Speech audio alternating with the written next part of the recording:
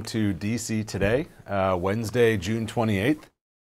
Brian Seitel here with you. Kind of a quiet day in market action.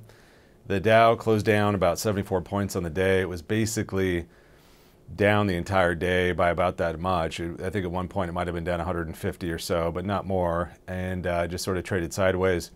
Interest rates on the day were slightly lower after yesterday's backup. So we had 10-year close at about 371, which was down 5 basis points on the day.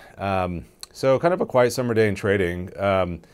The biggest news really was around a central bank summit in Portugal, in Sintra Portugal, where there was sort of most of the major central bankers around the world on stage discussing policy, discussing their policy and where interest rates might go and inflation and all these sorts of things.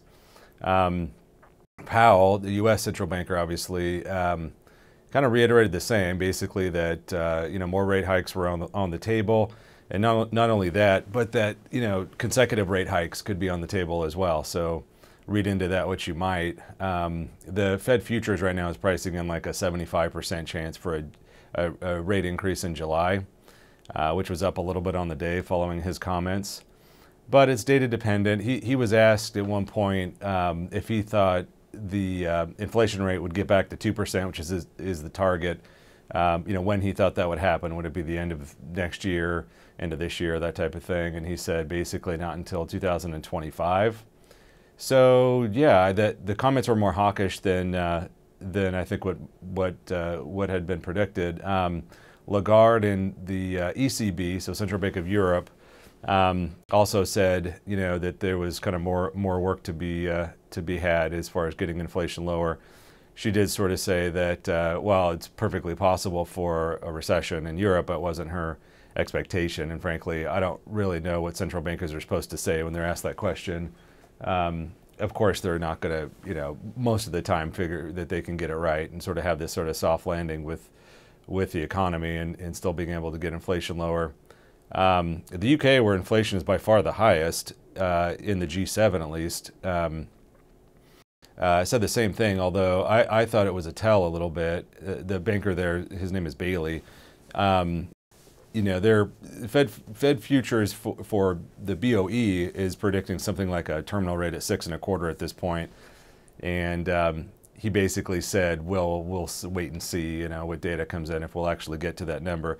But all that to say that the one outlier of those big central bankers was Japan, which is UEDA, and they still have Fed policy at 0. In fact, it's lower than 0. They have a central bank policy rate at negative 0.1%, and then their manufacturing interest rates on the longer end of the curve called yield curve control to keep interest rates low. And they're doing that because inflation is higher than it has been the past couple of decades. It's still somewhere around 2%, give or take. I think it's actually a little above that right now.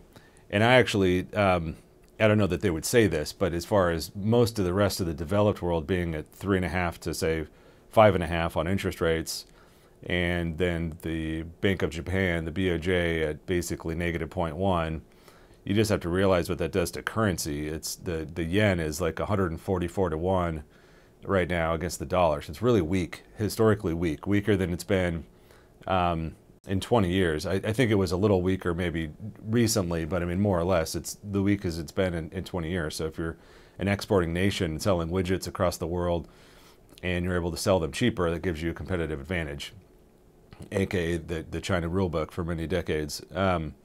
So I don't know that they're necessarily upset about that part of it, but we'll see how that plays out. All this to say, inflation is coming down. The economy is holding in.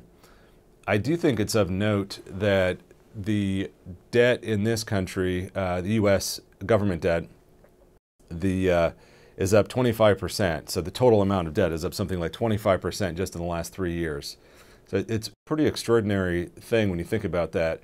And we've talked about this a lot with the amount of indebtedness and what that does to longer-term inflation. It tends to bring it down. You've pulled forward expenditure by issuing that debt to consume now and to spend more now, and that of course hurts the future if you're having to pay for that. The debt service cost in this country has gone up from about $1 billion a month to about $2 billion a month just in the past 2 years.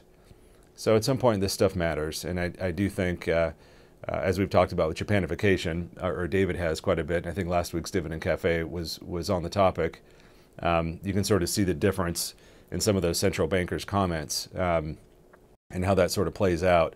On the consumer side, on the household side in this country, also just remember that while the consumer is still very strong, the balance sheet is strong, spending ability is still there.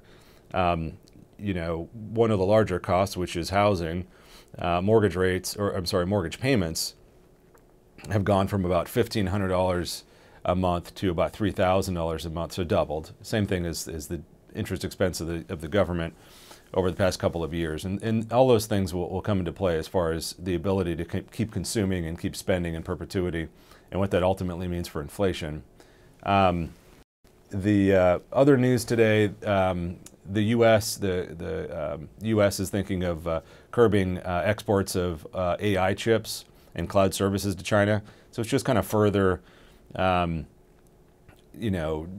scrutiny, I guess, over the national security over some technology export to China and so forth. There was some positive news. I thought this is kind of a small tidbit, but I get a lot of questions on commercial real estate in the country and if it's safe and people aren't going back to work, and so office space must be worth less and all those sorts of things. There was actually a large transaction in New York City today from technically the landlord that we work with there, SL Green, on a place on 245 Park Avenue, was far above what was expected. So that's a small little takeaway, but the point is that people are going back to work, whether it's New York or across the country. And I just don't think with the protective equity in commercial real estate that the fears that are out there are going to end up coming to fruition as far as regional bank lending and those types of things. So more to say there. But all in all, kind of a quiet summer day in markets. I'm not going to go on here further. I wanted to give you this, and I'll end it there on the day. I'll be with you back tomorrow. There's a bit more economic data out on the calendar for tomorrow, so I'll kind of go through that. There's a revision on GDP. I know there were some jobless claims that we're going to get, and some housing numbers as well. So I'll have plenty for you tomorrow. With that, I wish you all a very nice evening, and I shall talk to you soon. Thank you.